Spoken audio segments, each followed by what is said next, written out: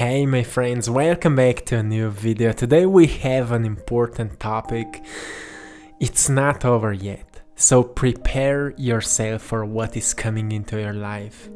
So I just went through comments and I saw an important comment when somebody was asking what to do because he was visualizing his future.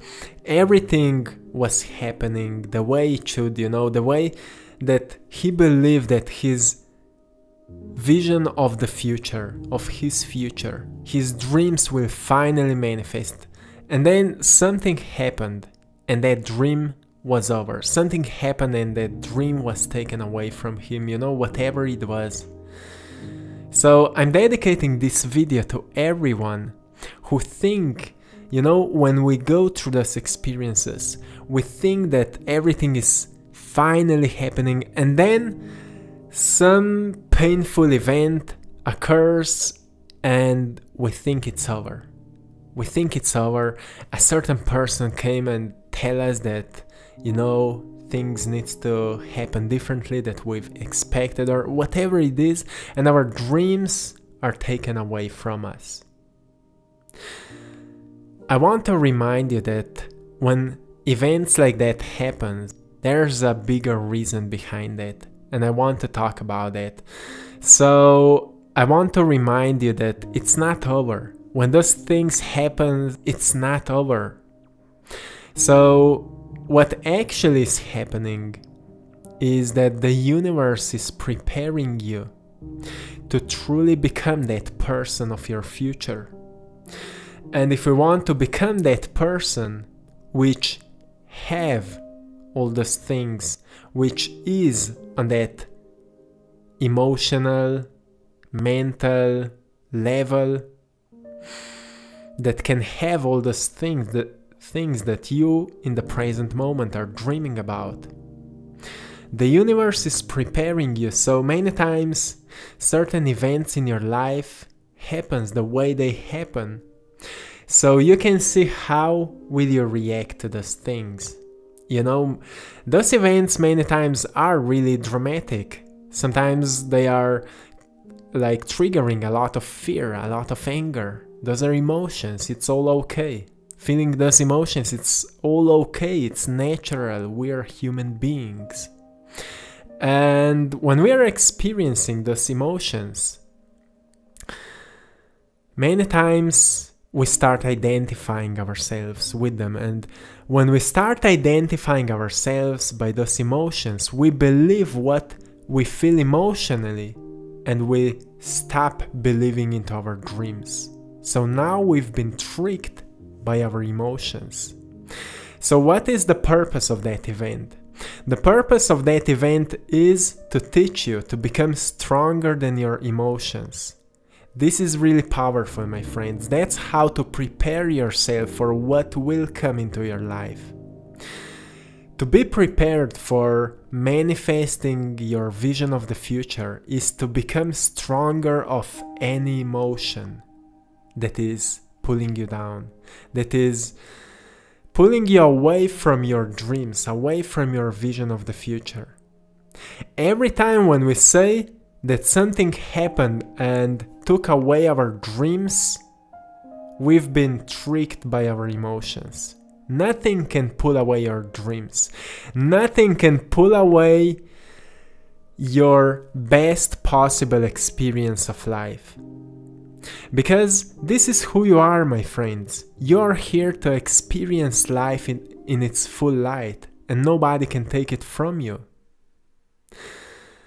If you fall into a certain emotional state, let's say anger or fear or frustration or sadness, you will feel that you are not experiencing life to its full potentials. But it doesn't mean that this is who you are and that you will stay there for the rest of your life.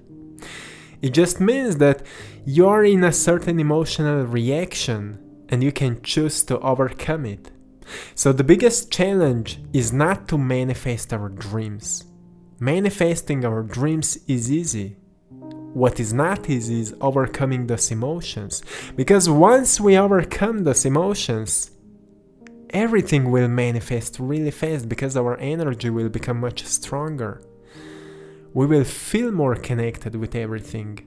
We will be more aligned with ourselves. So this video is really important because every time when we think it's over, we are back in the emotional reaction. We are back in that triggered state where we've been tricked by our emotions. So emotions are not bad. They are indicators that we need to change something. And it's completely natural to feel them. So don't blame yourself. Don't rush in anything. If some things happen in your life the way that you didn't expect, it's also your teacher that life is unpredictable. It's not our job to predict the future. It's not our job to predict each next step. Our job is to know what we want, to send the intentions, but then enjoying the journey. The point is in happiness, my friends. Happiness is not coming with predictions, with knowing how things should happen. There is no happiness in that. Happiness comes from spontaneous actions, from spontaneous results. Of course, when we are dreaming about something and then it happens, it brings us happiness, but it's a really short-term happiness. The real happiness is coming from living life in that moment where you can spontaneously decide, well, right now I will do that. And I will take action. And I will see how far I can push it. And if I have a clear idea what I want to create with it, I will go as far as I can with it, as long as I'm having fun with it. And this is our idea. But during that work, during that process, some spontaneous things will happen, which we couldn't predict. But if we will know how to enjoy them, life will always be fun. But it doesn't mean that we will not be experiencing fear and anger and frustration. Those are emotions which we need to learn to embrace, to overcome, to go beyond them. And that's what life is teaching you at that moment. So if you're going through something and you think that your dreams were just taken away, let's say right now this pandemic is happening, and many people could blame it for not being able to do something. Let's say, for example, not being able to travel. And we could say, well, I'm a victim of the pandemic because I can't travel. But still, there are many things we can do. You can travel into your local forest, which maybe you haven't been there for more years. You can travel to your beach, and maybe you will, just because you will go there, you will experience something completely new. Maybe you will meet a special person, or maybe something unexpected will happen. Or maybe you will find out that you can actually travel to certain countries, and just because you will go there, which you would not think about it if everything would be normal or as it was before, you will open yourself to some completely new opportunities. And that's what life is teaching you, to open yourself to the new opportunities. So, whatever it is, sometimes we lose our money and we think, oh, our dreams were taken away from us, but soon after that we learn how to survive without not having so much money. So once we create more money, we can appreciate it more, and we treat it more wisely, we invest it more wisely. You know, all the things in life have its purpose. Everything happened for a reason. So we just need to recognize the reason, the meaning in each moment, in each situation. And we're always talking about it. But still, when we go through experiences, it's something completely else when it is happening to us. You know, it's easy to be smart.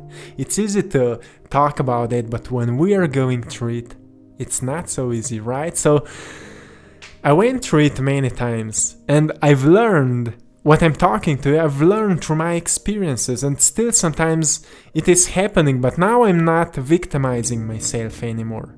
And because I'm not victimizing myself anymore, solutions appears really fast. And then I realize, whoa, it's such a blessing.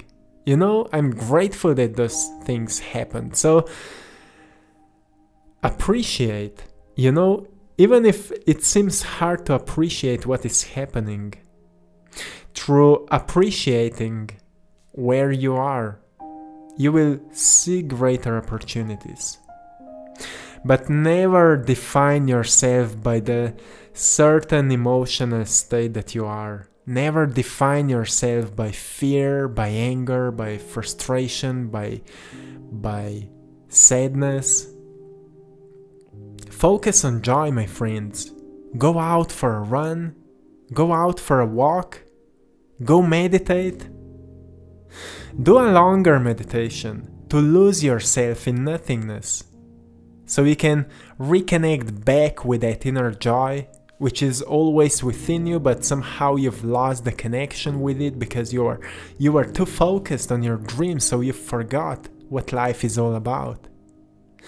Dreams are like a certain destination on the map, but somebody needs to walk that path, and the whole joy is in walking that path.